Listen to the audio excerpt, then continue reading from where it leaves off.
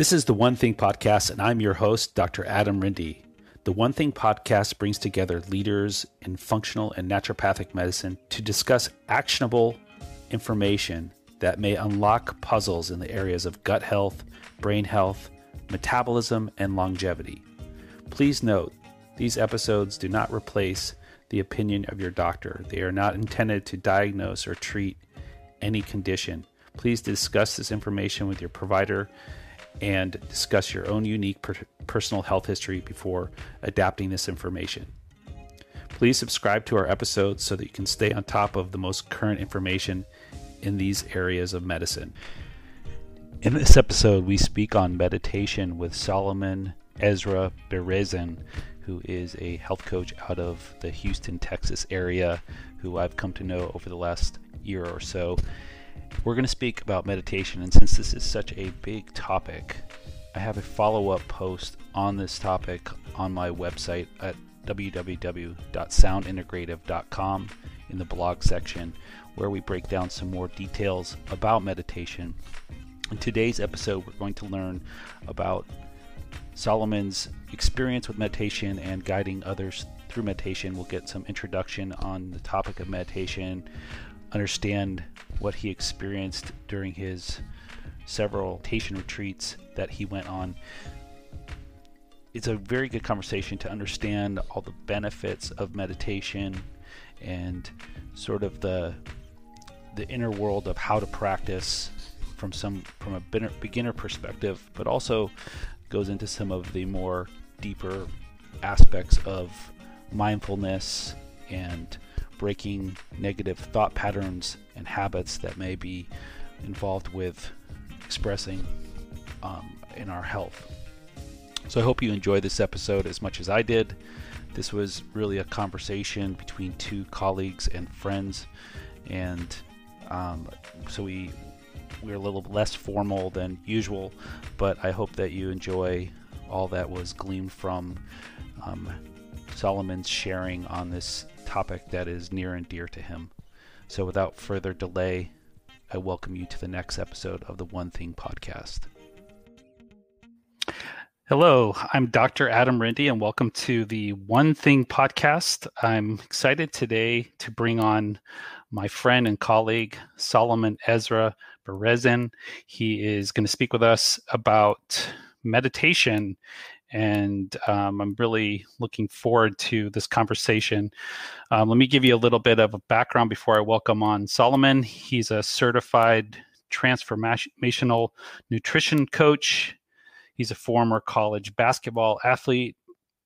His focus in his practice as a coach is improving health and sports performance with mindset, meditation, nutrition, and fitness.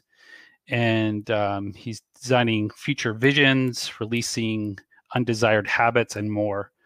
He is someone who's been practicing meditation for several years, and so far he has attended and experienced 2 meditation retreats that transformed his life, and we'll be talking about those today. So I'm going to welcome on Solomon. Hey, Solomon. Hey, how are you doing, Dr. Adam? Good. Nice to see you again. You as well. Yeah, so that we could just sort of talk a little bit about how we met first, and our friend Moses introduced us. He told me, you've got to meet this guy. He's interested in health and basketball.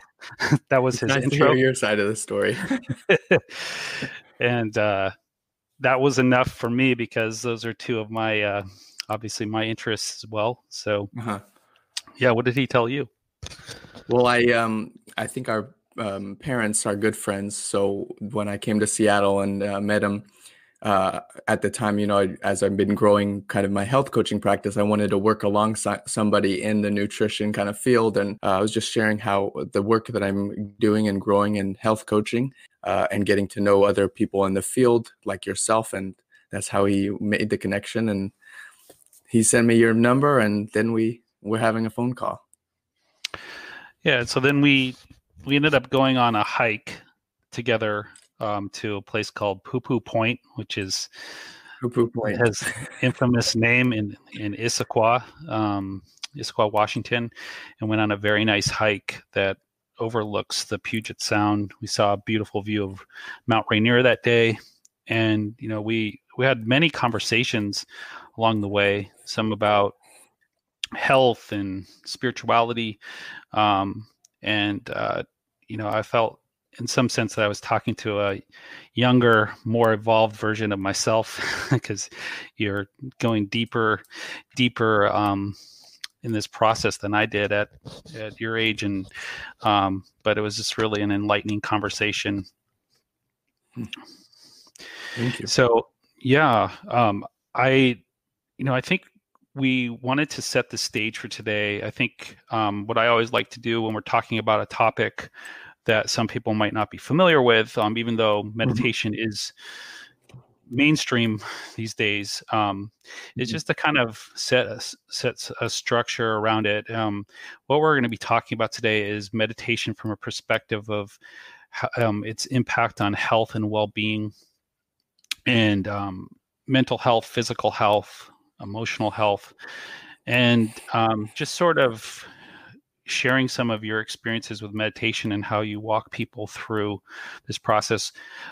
So with that being said, when was the first time you were introduced to meditation? I actually was thinking about this recently because I'd been practicing it daily for a little over 2 years now, maybe 2.5 years. But I got introduced to it by a very good friend. I call her like my second mother, a family friend, who I think first introduced it to me, in high school, because I had this nail biting habit, and I really I wanted to stop, but it was so subconscious that it was, nothing was kind of helping. And so from what I can remember at this moment, she just would kind of guide a little, maybe 10-minute visualization of sorts. And, here and there, it slowly grew. I fell asleep like the first few times, of course, but, then what's led to today is, a great cultivated practice that, I aspire to continue growing. Excellent. So when people think of meditation, something might come to their mind. So some people might think of meditation where you say some type of mantra over and over and over. I think that comes from the roots of transcendental meditation. Some people might think of that you're supposed to clear your mind and not think of anything. Some people might think of actually you're supposed to do some visualization or think of certain thoughts or visions. How would you kind of set us up with the different kind of subtypes of meditation, and so people understand that? Yeah, it's a good question. I think also when it comes to kind of, lots of things, we have to see what our preconceived notions and what we understand about it is. So when I was first getting into meditation, I was also recognizing, in different movies, you may see somebody practicing meditation or talking about somebody who does meditation, and it's usually often portrayed as somebody, an Eastern religion, or some, like the weird guy in the movies. So the more and more you get into it, I mean, there's different approaches you have, like you mentioned, the visualization, the mantras. I haven't really tried the transcendental meditation, or like focusing on different mantras, but you can focus on breath. And as I'll share later about the meditation, the Vipassana meditation retreat, a lot of it is focusing on the breath. You can focus on your sensations on the body, and then you can take it further into visualization. In the Jewish tradition, you can focus on a letter, because the letter is a form of creation. There's kind of it almost seems like it's boundless in what you can do with it, from focusing on an image to just the breath and more. Okay. So when, sort of first learning um, these particular techniques, is there sort of some schools of thought? For example, there's like the mindfulness camp, such as like the work of John Kabat-Zinn, Mm-hmm. and are there sort of different schools that you can maybe help us with understanding and the differences between those schools of thought? I'm not too sure as far as the schools of thought go. In the experience in the meditations that I've practiced, like the Vipassana meditation retreat was focused on the breath and like equanimity. So it's more so kind of, rather than focusing on those other kind of methods, it's really taking a step back and being able to observe the different thoughts and sensations that may arise on the body and in your mind. Mm-hmm. Okay. So that leads me to think about like someone who might be drawn to this type of meditation. Is We've heard these kind of terms of people who have lots of anxiety, or their mind is turning constantly with different thought patterns, or worries or stress, and there's just sort of this sense of not being able to separate from it. Yeah. So you kind of, what you're saying reminds me of that, like an awareness of your, what they call the monkey brain. Mm-hmm.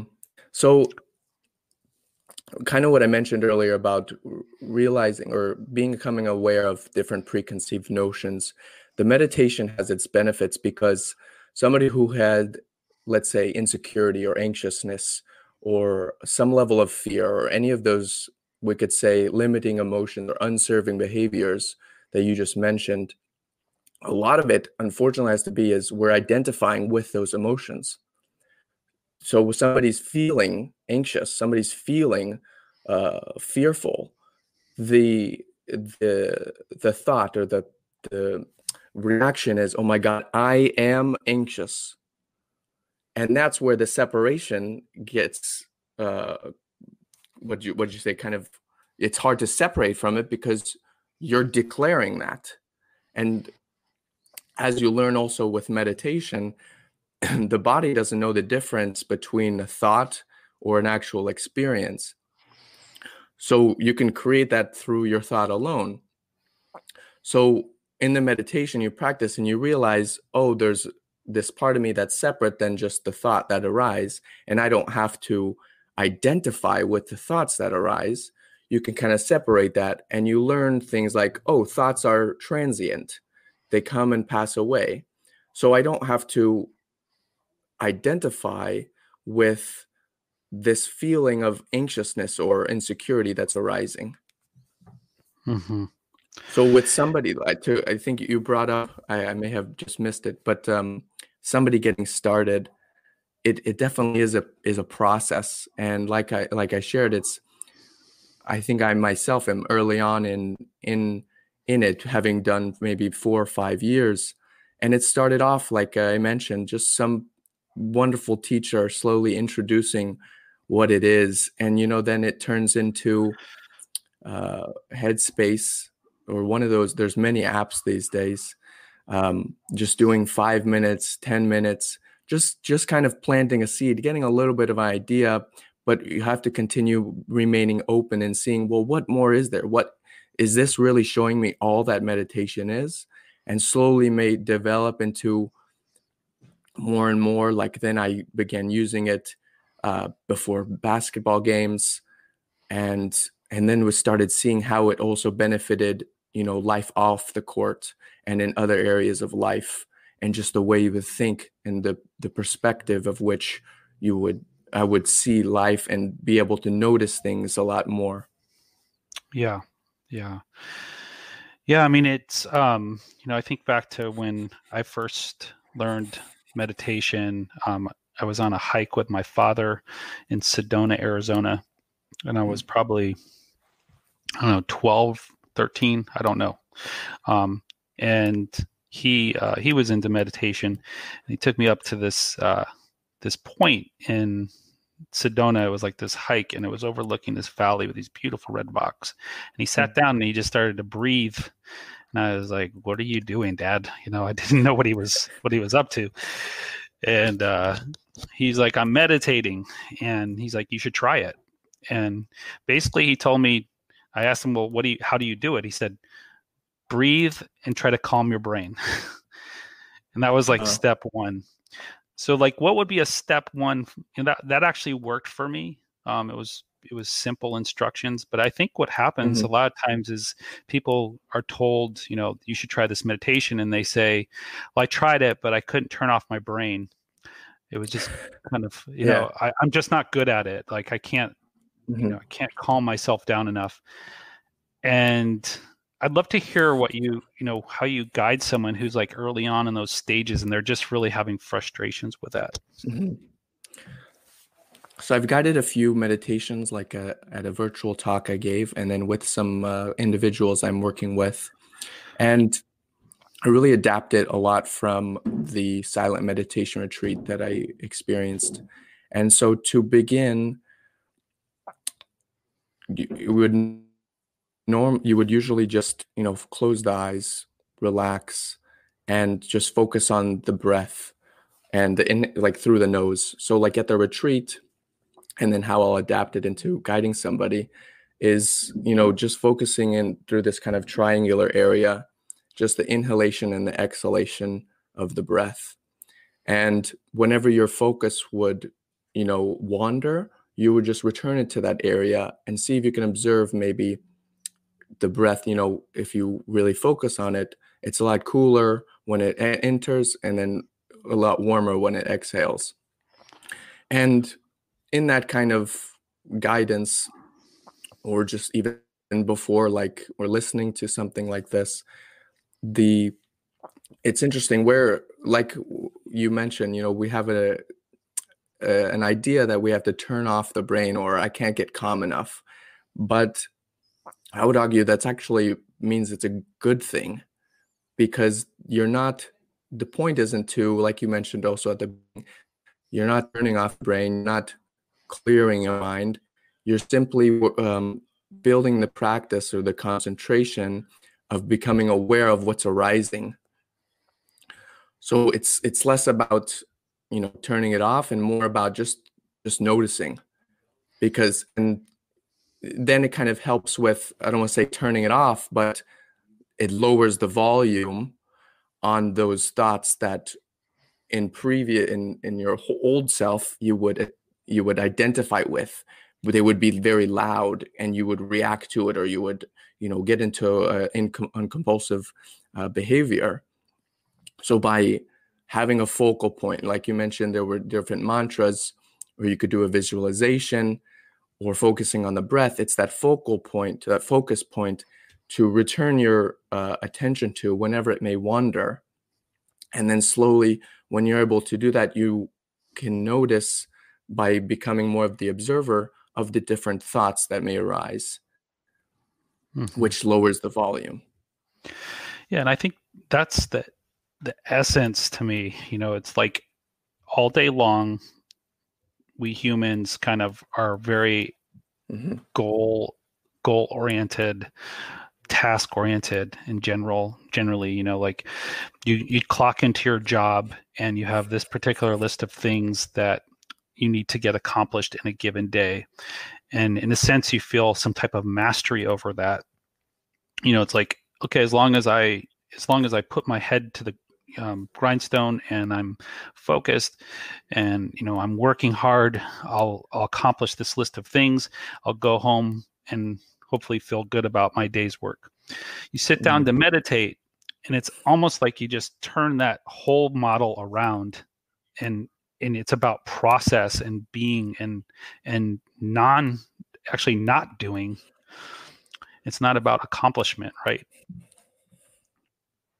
It's like a different mindset.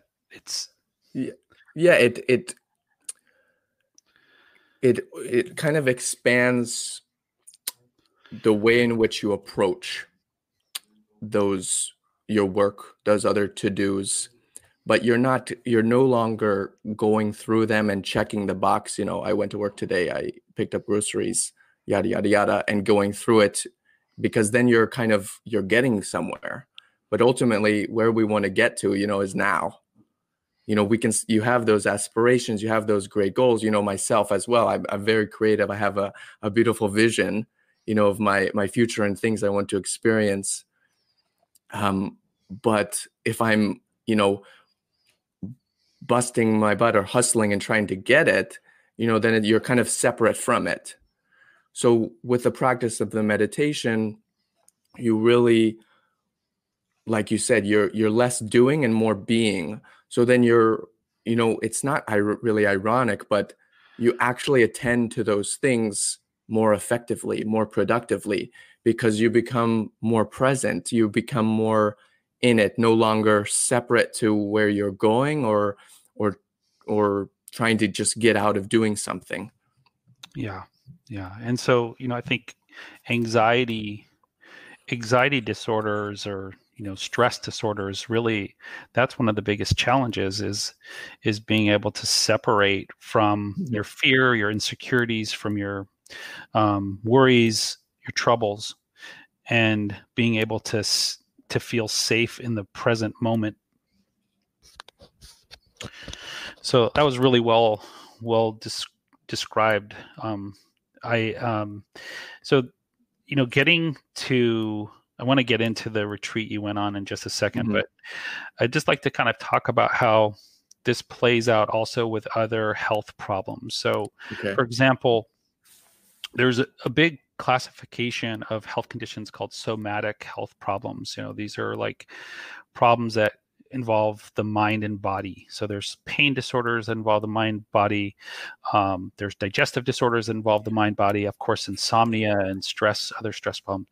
How would this kind of play out in health? Like, if I was to implement a meditation practice, and let's say I have like a digestive problem, how would this maybe help? Yeah.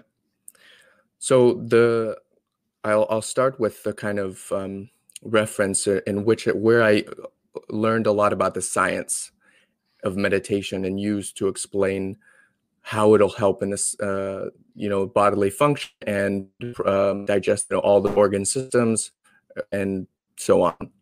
And that would be through the work of Dr. Joe Dispenza. I know you and I mentioned it and discussed a little bit of his books. Yeah. But I'd like to state that first, because that's where I learned a lot of the different science to it. And like I mentioned a little bit earlier, and it also complements the work that I experienced and learned at their meditation retreat, and probably even helped me when I went there, because I understood about the science to it. And so the way it would help is that our body is like a kind of like an animal in a sense. It has its reactions, and I mentioned earlier that it's objective. It doesn't know the difference between a thought or a real experience. So we have different things that we react to in our environment, and that comes from the things in the past in which we unconsciously create some kind of conclusion or belief about a situation. And on a animal kind of point, an animal has to run away from a threat. It's very beneficial. So all of its attention focuses on the cause that made its internal environment, change and make it feel that it's perceiving a threat. So it uses all of its resources to get safe. But then when it's safe, it returns to homeostasis and it begins to get back into growth and repair. Ourselves, because we have our forebrain and our conscious brain has developed so much, when we come across somebody, let's say an abusive relationship, or some coworker, or maybe somebody in our family, whatever, that we concluded some belief that we don't feel safe around, and we continue that thought and create that belief continuously, then we're in a sense still thinking the animal, like from the animal point of view, we're still thinking we're under threat. So the body's never really getting a chance to repair. So with the practice of meditation, you're becoming familiar with all the stuff we mentioned earlier. You're separating from your conscious brain, not really, but you're lowering the volume on it, on the neocortex, to be able, so that you're no longer reacting to all that stuff that happened before. Which means, so now if you're kind of taking yourself out of it, not really taking yourself out of it, but, lowering the volume on the conscious brain, because I know, like for myself, first hearing that, taking myself out of it, what are you talking about? Mm-hmm. Like, but by turning the volume down, it in a sense gives the body the chance to relax, to return to that state of growth and repair. And then that in turn, because there's these different systems, in our body, and as you even learned and you've shared with me, we have these different parts in our system correlate, illnesses or diseases that correspond to exactly that, some kind of maybe reaction or limited belief in the brain, in the brain.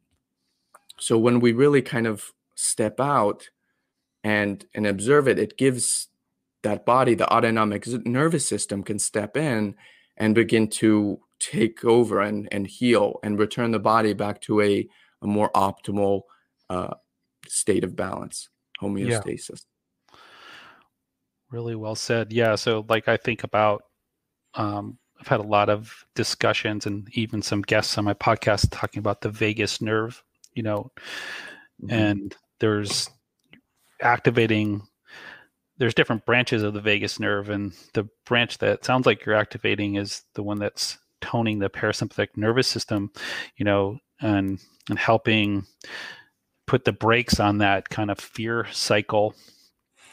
And, I always think about people who meditate, and I think one of my early aversions to it is if I get really into this, am I just going to be so chilled out that if something happened where I actually really needed to, go into flight or flight mode, am I going to be not clued into it?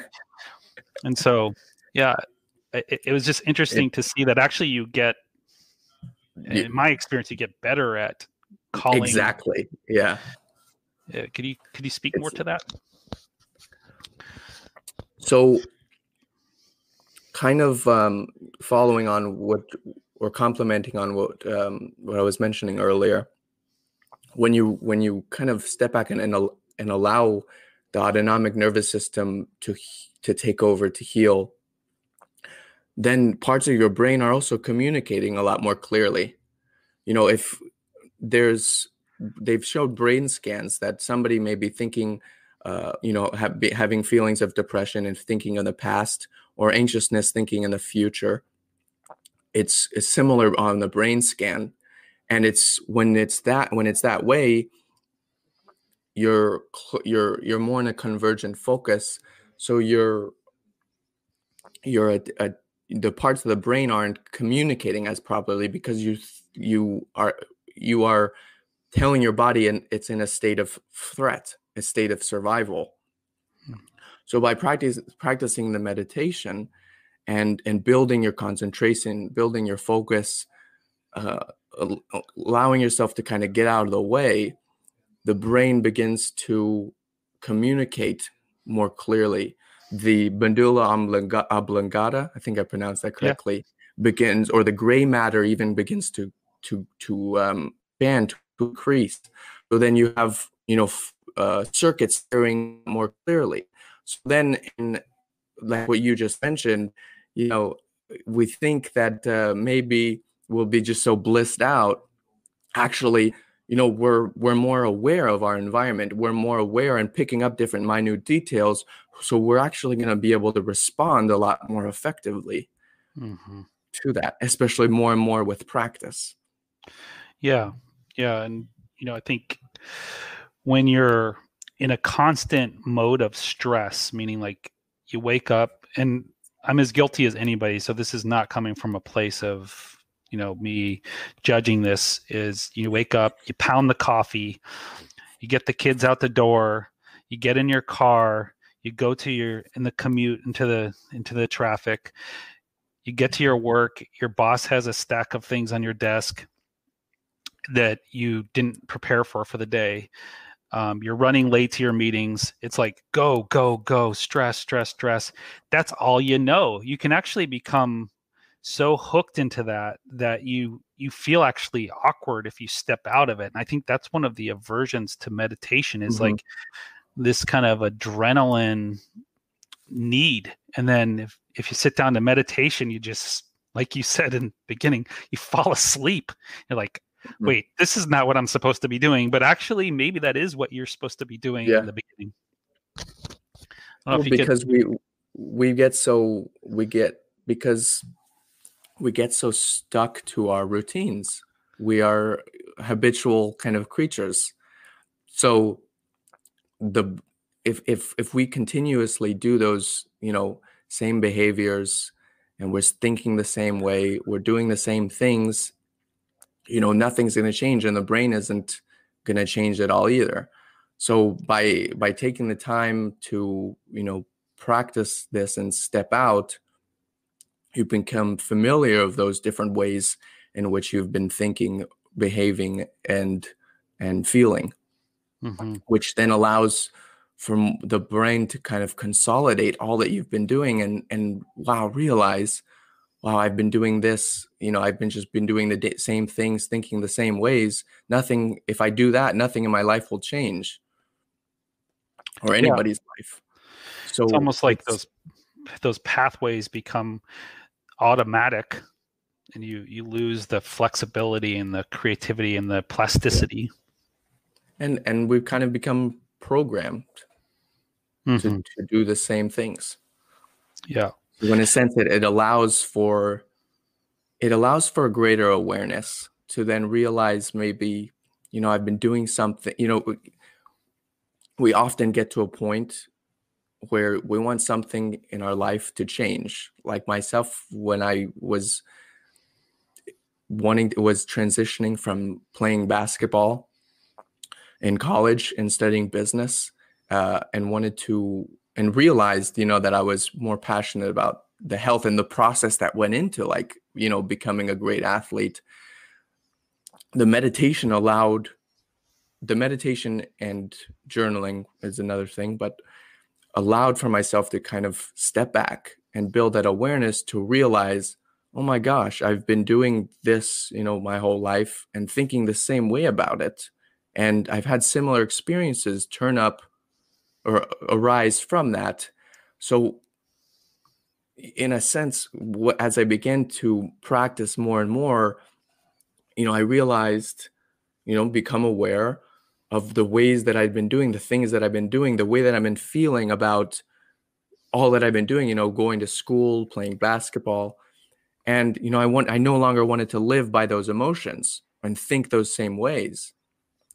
So it really allowed for that, like I said, build an awareness to realize all that I had been habitually doing, so that now I can change. Yeah. That makes sense. So I'd like to Which go is liberating, because like you mentioned earlier, it's hard to separate from those emotions that we have been feeling, those thoughts that we often think because we often continue doing the same thing, and we want something in our environment or our life to change, but really it's ourselves that needs to change. And once we change that, we see more opportunities, we see other possibilities. Yeah, I mean, at its core, to change, you have to think different and do things different, right? So, it just doesn't kind of happen. You have to be an active participant in that process. And it's really interesting. I remember you saying this on the hike about how you became more self-referring in your thought process, like, where maybe before your thoughts or your beliefs were automatic, based on the environment you were in or what have you, or the environment you came up in. And then you started asking yourself, like, what do I really feel and think about this? Yeah. Which is, when I interact with you, you can really see that this is something that's coming from you, not just something that you're kind of repeating. Relaying, yeah. So that's really good. I'd like to dive into the basketball kind of topic a little bit more, because you and I share a lot of past background in the sport of basketball. And to me, basketball has always been more of an art, and like it's like music to me, like the court and the rhythm of it and the energy. To me, it was just it when you were out there playing, it was like a performance of like movement, art, dance. And one of the things about meditation that connects here is that, it's like a practice. Like, what that means is that you're practicing this on a daily basis for real world scenarios where you actually need to be present, you need to be mindful, you need to stay calm, you need to be centered, you need to access your resources, whether it's in life, work, with family members, with conflicts. So it's actually a practice. And so it reminds me of like someone we both have a fondness for, like Kobe Bryant, and may he rest in peace. And the fact is that, Kobe would say, you should practice as if you're playing, in the real thing. Like, you don't want to just like meditate when, everything's just right. Okay. Like, I got a good night's sleep. I had a great day yesterday. I feel really good and happy today. Like, can you talk about that? Like, this kind of, I don't want to call it. You never want mentality. the feelings. You never want the feelings to be the marker for change, because our feelings are often change. Wait, say more about that. Say more about that. If we allow our feelings to be the, our feelings have a place, of course. There's the whole like facts versus feeling and feelings versus facts. People, you'll hear, facts don't care about your feelings, but neither do your feelings care about your facts. And you have to, of course, honor them. But if we put too much emphasis on them, like we want something to change in our life, and you feel good, so I don't need to meditate today. Then you're making that the mode for change, which, as then something in the environment may arise that knocks you back off balance. And how do you respond to it? Yeah, and I think this is an important point, because you're pointing out that making the choice to not meditate on a good day, and I'm making the point to not only meditate on a good day. So like in this real world practice of meditation, it's like you step up, you try to do it every day as best you can. And on the difficult days, or even on the good days when you're like, I don't need this, this is what I would say really pays off. What do you think about that? You really got to just fall in love with doing it. Whether it's a sport or an instrument or writing or speaking, you just got to love that process, that practicing of it, which, of course, when you're first starting out, like in myself, it took a little bit of time to really, I can't actually, not too much, but to really like just fall in love with doing it no matter what, without even having that kind of internal conversation. Do I need to do it today? Or any of that. It's like not even a question anymore. It's become like, do you use the bathroom each day? Yeah, of course. So like it's just become something like that. So if we allow the feeling, if it's a good day and or a bad day, or whatever that means, not you also kind of learn to reframe. There's no such thing as a good day or a bad day. There may be a pleasant day or an unpleasant day, but all days are good. And I think that reframe also helps with getting up early and making the time for yourself to do it, because the more and more you practice it and really just learn more about it as well, the study about it and how it benefits you, and you can add more meaning to it, you'll start to see a lot and experience a lot of the benefits in your health, and health in the whole in its whole term. Yeah.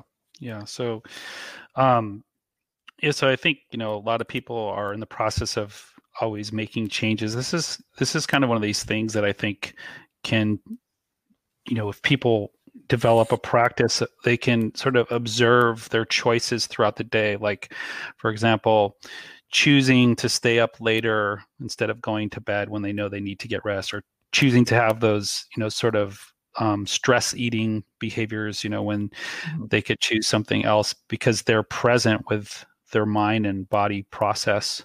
So it's really, really exceptional. So when I was going through naturopathic medical school, a bunch of my colleagues would go, kind of come up to me and say, "Hey, do you want to go on this retreat? We're not gonna talk for like 10 days. Do you want to go on this retreat with us?" And I always passed on it. I just to me, I had done some similar types of retreats, but nothing that involved sort of being in a contemplative state for that long of time. You chose to go on one of these retreats. Can you tell us about this? Yeah. So in December 2019, I think it was the beginning of the month, I went to this 10-day silent meditation retreat. I had a friend that went there before, and like the year before that, and I had been interested in it. And I think I met up with him in the summertime, and he just told me about it. And you sign up to be on the waiting list, and I happened to go. And I had that very good family friend who I mentioned at the beginning also highly encouraged it, and she's been on a bunch. So I felt very supported and safe in going into that, because it can be very intense, for the reasons that like you said, you're there quiet, you're silent, and you're experiencing yourself for probably one of the first times in such a raw state. You don't have your phone or anything, or any really belongings. I chose to kind of sneak in my journal and like my prayer book, the sitter and tefillin. But as you read in my kind of, I shared with you a few of the journal entries I wrote. I learned a lot about myself towards those objects as well. But in that process, like you said, it was the first time I was with myself, like completely.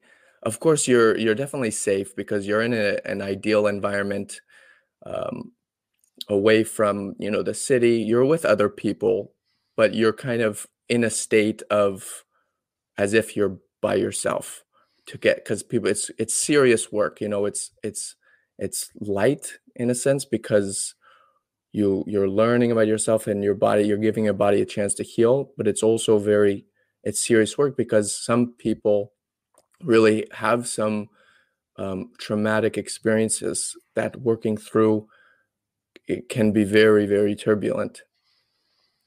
But the process, would you like me to now dive into really what went into it? Yeah. So the first 3 days, after, like, it started in the evening because you pass all your belongings and stuff.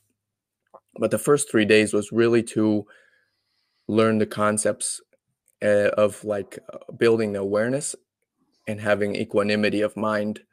And so we started the first 3 days just focusing like on this triangular area. I think I mentioned earlier when you were talking about getting into the meditation. But when you really want to build concentration, you want to start on like a small point. Just like also if you're playing basketball, you before you go straight into layups and shooting threes, you just dribble the ball or do a close-up layup. Or playing the instrument, you're just starting with a few keys. But it's really building the concentration. And for 3 days, for 10 and a half hours in the each day, from 4:30 to 6:30, then you had like breakfast, and then there was like an hour for lunch and an hour for like a fruit and tea, and then like a lecture in the evening. But those first 3 days, we would just focus on that area and the inhalation and the exhalation, and see if you could even notice any sensations in that area. It was my first time really kind of practicing it. I had been practicing Dr. Joe's meditation, so I had built a practice, but I even still wasn't so aware of different sensations on my nose. But it was really to build that practice of whenever you are aware, you're building the awareness of the breath and the sensations in that area. And whenever your mind would wander, returning it there. But one of the main key components, the equanimity that you brought up, is that levelness and calmness of mind and objective view of objective judgment of where your mind wanders, the sensations on the nose, the breath. It's just like a scientist taking an experiment. He's boiling water in the beaker. He's not reacting, oh my God, that's hot. He's observing. Aware of it. He's observing it, exactly. And after those first 3 days, because that really hones in and builds on those main components, then we slowly move to the fourth day through the end, from the top of the head, where I forgot the scientific name of it, but where it's a little soft spot. The pineal gland? Not the pineal gland, on the skull. Oh, the fossa? Like something like that, yeah. And it's like the softer spot where we place our tefillin as well. And we would just observe and go down slowly from that top of the head all the way down to the toes, and then toes back up.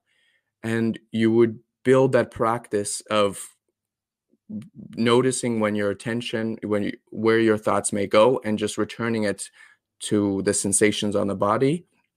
And just notice where, if you have this thought, where is it arising on the body? And become aware of, there might be a lot of tension in a certain area of the body, but not reacting to it. That's the equanimity part. Just becoming aware, and it's gross, or it's feeble, it's intense, or it's highly intense, and it's moderate, it's unpleasant, it's pleasant. Nothing about good, bad, because that would evoke a reaction, and then you would get rid of it. So like myself, I mentioned at the beginning, I had a nail biting habit growing up. So when I'm going through this process, and for most of the day out of my habitual routine, and I'm no longer, I'm sitting still, and I have thoughts that usually would evoke this reaction to bite my fingernails, and I'm no longer doing it. Like, it was very intense in the wrists and the hands, when normally I would resist that. But now I'm simply just observing it and noticing how it's very intense, but I'm not averting it. I'm not, or craving something. Mm-hmm. I'm just allowing it as it is, or I'm just observing it as it is, which allows it, like we mentioned earlier, with kind of stepping about, to heal, to allow all of those emotions and thoughts to arise, so that they can pass away. And like pus coming out of wound, it gets very intense right before it kind of clears and frees. So that's kind of like the main process that kind of went into, or like the main technique that went into it. Mm-hmm. And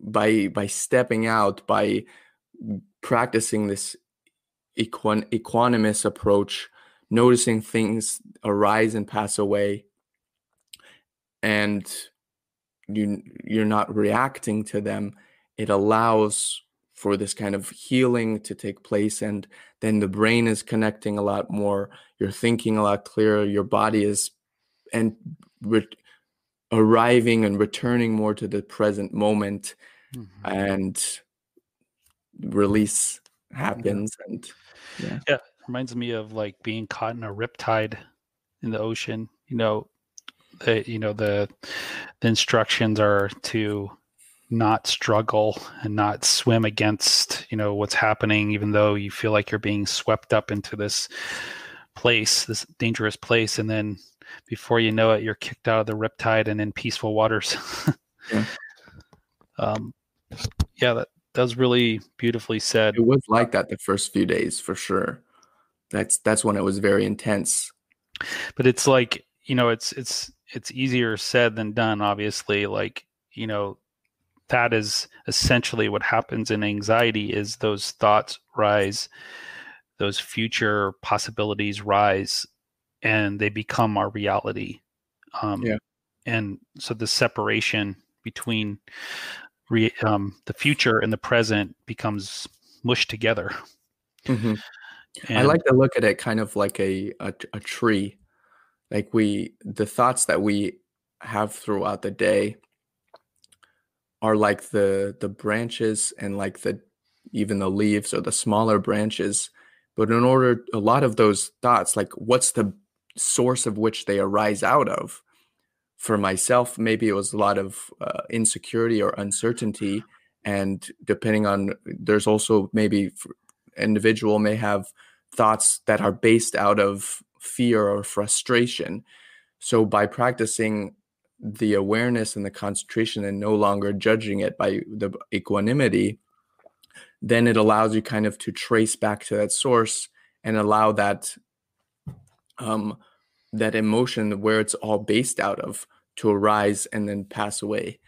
So you're not thinking from a place of fear or a limited emotion, but more of from a place of wholeness and safety and health. Mm-hmm. Mm-hmm. Yeah, I think, one of the things that, as I'm talking with you, I know that you help a lot of people with various areas of health, but you and I have talked how you want to help people with meditation, right? That's kind of one of the ways you want to coach people, guide people, lead people.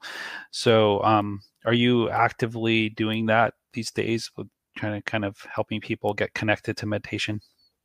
Yeah, I definitely am growing with that and want to be able to guide it more and share it more and all the benefits. And of course, I'm learning a lot more about it myself. The different individuals that I have been helping, as well as with the like talk that I give, or when I just share with somebody, it's another tool, an element of which to help with your health or goals or whatever. Because let's say, what you want to be healthy, or like you're sharing, even somebody had maybe a digestive problem, we may think our only way to address it is via, nutrition or some other approach, or fitness, you name it, something external. But with the meditation, it adds another element to approach it, and may even help, achieve your health goals, or just be a healthier person, or whatever the vision is. Yeah. By showing a more expansive approach to it. Yeah. And, I think, like anything, I always encourage people not to be overwhelmed by starting it. Even just like a few minutes a day could be a good starting point. Also, like, people don't realize, but you can meditate while you're in line at a store. You can meditate, when you're waiting in a car, to pick your kids up from school. You can meditate, when you're in the shower. Like, you can find these little moments. It doesn't have to be kind of like the classic, like, I'm sitting on this mat in a room that has like candles lit and everything doesn't have to be perfect. Like I was saying, like learning how to bring meditation into your day-to-day moments. That's the continuous arrival to be able to live in that state. Mm-hmm. That makes sense. And the practice, I mean, but it is challenging, especially with all of the different external stimuli throughout a day, from your phone to just things you could pay attention to in any given moment. So that's where the practice of the meditation really is beneficial, because you're closing out that sensory information, like the visual information and audio, to be able to, so when then it's closing out all those other stimuli that may come in, so then you can practice it and really build that. So then when you step out into the day, you've already practiced it a little bit to build that muscle. Yeah. I'm just going to throw up here a comment by Matt. And he likes to walk in nature, and I think there is like some meditative practices that are all involved with walking meditation. In fact, I know there's some teachers out of Vietnam and other schools that I've seen that will actually teach walking meditation. And there was a time during the shutdown that I was in my town in Bellevue, and for the first time I was in this trail by my house that I could not hear any cars or noise because everybody was kind of shut down. It was the most peaceful surprise for me, because I was able to completely connect with my community without having to drive an hour or two away.